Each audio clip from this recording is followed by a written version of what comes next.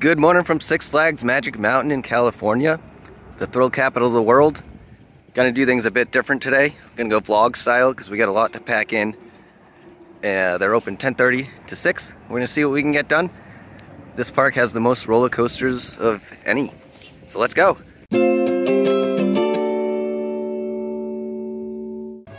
Heading in right at 10:29, right on time. There is a little bit of a line to get in here. We are here at the end of January. Hurricane Harbor's over there. Obviously not open this time of year. Just got out X2. That was the first ride of the day. It's a good ride to rope drop because the loading process takes forever. I've also heard that it tends to break a lot. So definitely recommend getting on it when you can. It's a fun coaster that has a controlled spin, so it chooses which direction to spin you at what time. So it's a lot of fun, although it can give you a bit of a headache. I hit my head pretty hard at the end. So keep your head back. The Viper coaster, which is an Arrow Looper coaster, appears to be closed today, but that's okay. I don't need more of a headache. Just got off a front row ride on Tatsu, which is a very fun and smooth B&M flying roller coaster. One thing that's pretty cool and different about this compared to most of the other flying coasters I've been on was that the dive loop, which is my favorite element on these rides, actually comes pretty late in the ride. It also has a great view of the surrounding area while you're going up the lift and throughout the ride, so thumbs up from me. Third coaster up was Apocalypse, a GCI wooden coaster. It's a very zippy coaster. It's got a lot of speed, a lot of rattle, a lot of transitions right and left. It's a fun ride. More flags, more fun. West Coast Racers are a Premier Rides launched racing coaster. It's pretty cool because you get to ride both sides of the track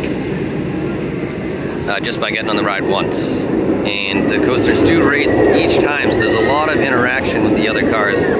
So it's pretty fun, definitely not the most intense ride in the park, but there is a 54-inch height requirement.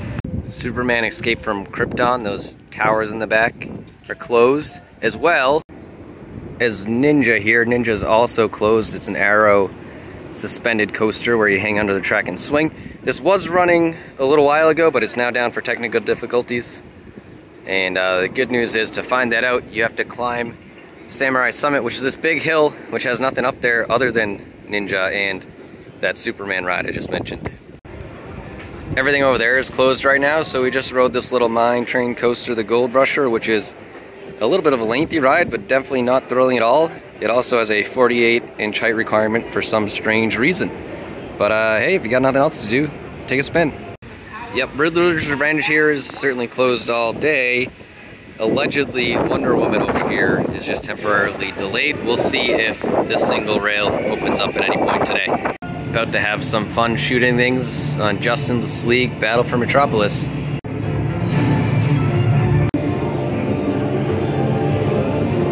Of course, the place with all the good food is closed. LexCorp Drop of Doom is currently closed for weather. We'll see if we can ride it later. Also, the skies are very blue, so it must be the wind. Maybe, I don't know.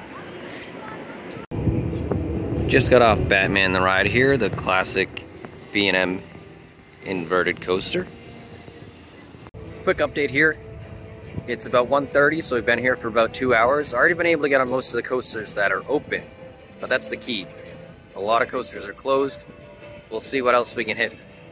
Lunch is from a cleverly named place called Food Etc. They did have Food Etc. We got some bowls, got some orange chicken and teriyaki chicken. They also got quesadillas, Dole Whip, alcoholic frozen things, all sorts of stuff, etc., as they call it. And egg roll.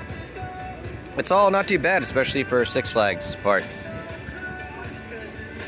Added to the closed list, Goliath, the park's hyper coaster. Six Flags are doing pretty trash with keeping rides and major attractions open.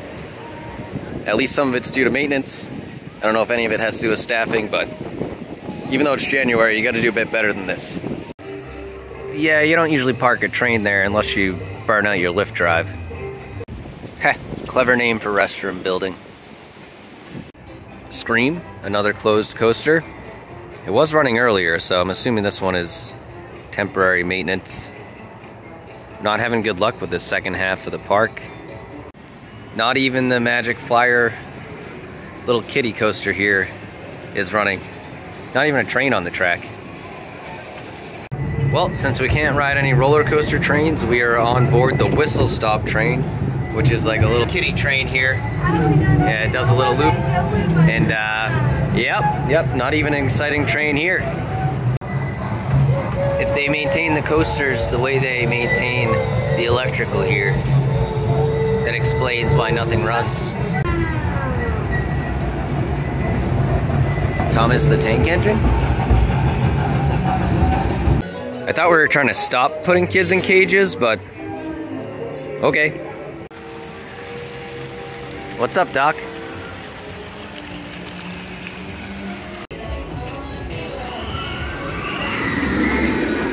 Hey, we found another roller coaster open, full throttle, right there. This is the best part. You hang onto that loop, launches you a few times. Fun ride. We've got some fountains and a waterfall near the front entrance. It's kind of nice. There's a subtle theme, inconsistent theme throughout the park, but plenty of trees, so that's nice. Well, we're about to get on Revolution as long as it doesn't break while we're in line. It's another Ace roller coaster landmark. Acknowledged for being the first modern vertical looping coaster with tubular steel track. Cool. The Magic Mover was a funicular type ascending lift, whatever you'd like to call it. Gets you to the Ninja area of the park, where we're gonna hope that it's open this time to get a ride. Additionally, it's too bad this observation tower here closed back in 2014, because it probably would offer some nice views. There's Tatsu.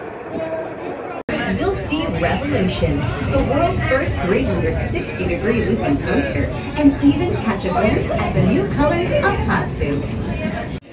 Alright, so finally rode Ninja after waiting over an hour in line. And oh, we're finally moving in. I thought we were stuck again. We did get stuck at one point. Yeah, so to continue that, don't ride Ninja. The longest wait of the day did break down while we were on it. Had to get off, got back on. The operators were terrible, so they weren't paying attention. We were sitting there for another 5 minutes. And yeah, just don't bother. Don't bother. Rounded up the night with Twisted Colossus, not one but two rides. It's a racing sort of RMC where you complete 2 laps around the track, and if the timing's right, you get to race the coaster car next to you. And I did get 1 race in. It was pretty fun. Great ride. Good way to end the night. Now it's time to get food and leave because the park's about to close. Alright, so we just finished our day at Six Flags Magic Mountain.